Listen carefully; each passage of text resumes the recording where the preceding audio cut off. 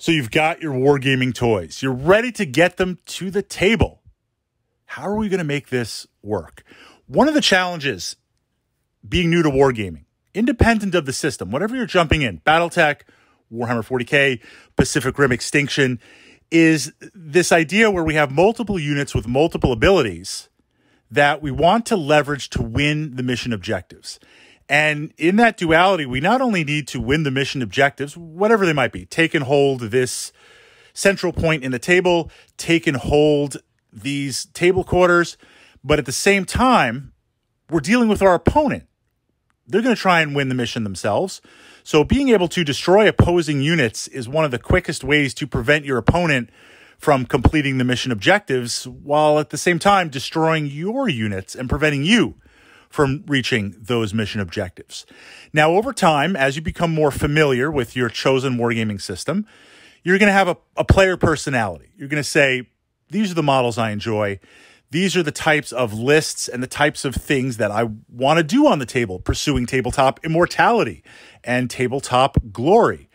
But as a starting point, the list is the communication that we use to execute tabletop battle tactics. The list is literally the units that we pick, the infantry, the tanks, the ships, the squadrons, the mechs, whatever that's going to be. And there's a lot of ways to do this. I wanted to introduce one of the first list concepts that I started using. I found it had tremendous value as a new player to a new system, and it's effective. And it's effective in that not only does it work with a variety of games, you can plug in a lot of different units into this type of list building.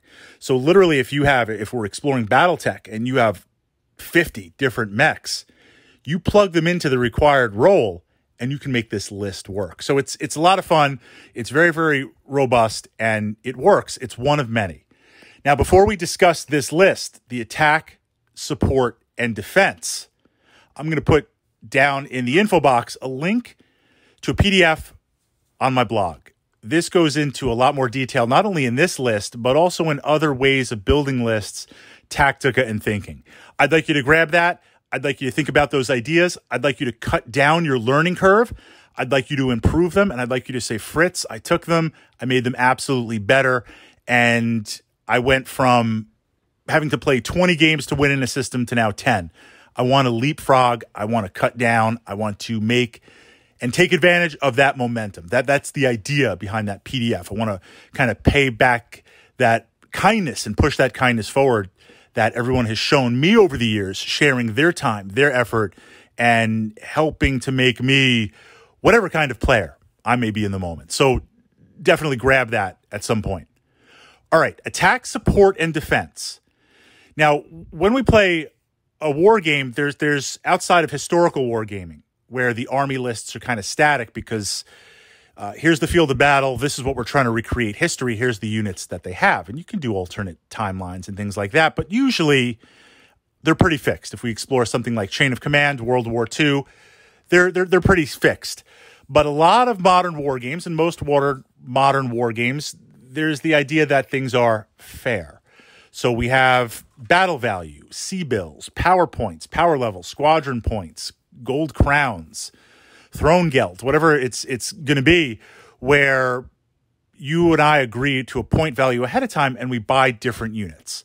So what you're going to do is, based on the point value that you have, whatever in-game currency that you have, you are going to divide that into 3 parts: attack, support, and defense. So if I have 3,000 squadron points, I'm going to set aside 1,000 for this group called attack, 1,000 for this group called support, and 1,000 for this group called defense.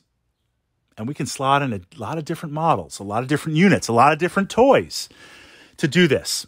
Now, the key to executing this list is these assigned values are 100% static. You do not deviate. You do not deviate turn from turn. You hold fast. You do what needs to be done based on the decision ahead of time. And that could be a little bit harder because you're going to see in a moment. Wargaming is an emotional thing. We need you to have nerves of steel. Attack, support, defense. For the attack group, you're going to look through your models, through the units that you have available, And you're going to select units that are pure aggressive, or units that you are going to use aggressively. You're going to spend that 1/3 of points on units for attack. This group, when it deploys, it is going to run out, move out, fly out, whatever it's going to be, as fast as it can to engage your opponent. It is literally going to attack. It does not matter the mission. It does not matter what they face. Now, you're not going to be reckless. I'm not going to run right up the center and have 100% of my opponent's army fire on 1/3 of my army. By the weight of numbers and the volume of dice, I'm going to get torrented down. I'm going to try and be as aggressive as possible, but also as nimble as possible. So maybe I'll run up the flank. Maybe I will run and occupy hard cover or a building. Maybe I'll run to the center of the table and dig in. But I am going to be aggressive. I'm going to attack.